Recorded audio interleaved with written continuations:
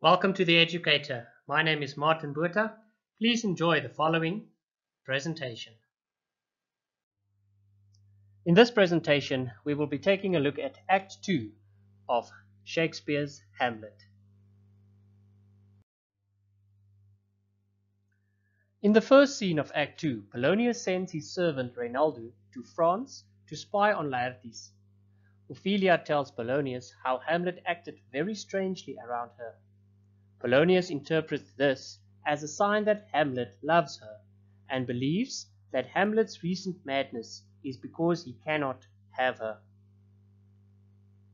In the second scene, Claudius orders Hamlet's friends, Rosencrantz and Guildenstern, to spy on Hamlet and find out why he is mad. Claudius's ambassadors report that the King of Norway has told Fortinbras to leave Denmark alone.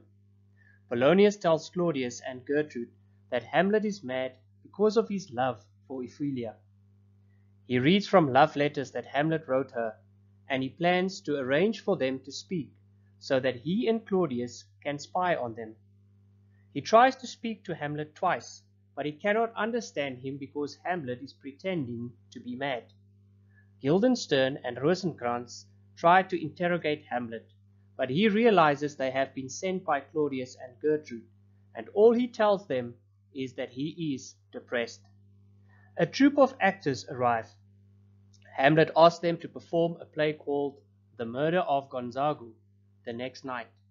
When he is alone, he is angry with himself because one of the actors shows so much emotion when he is only acting, while he himself shows so little emotion, although his father was killed by his mother's new husband.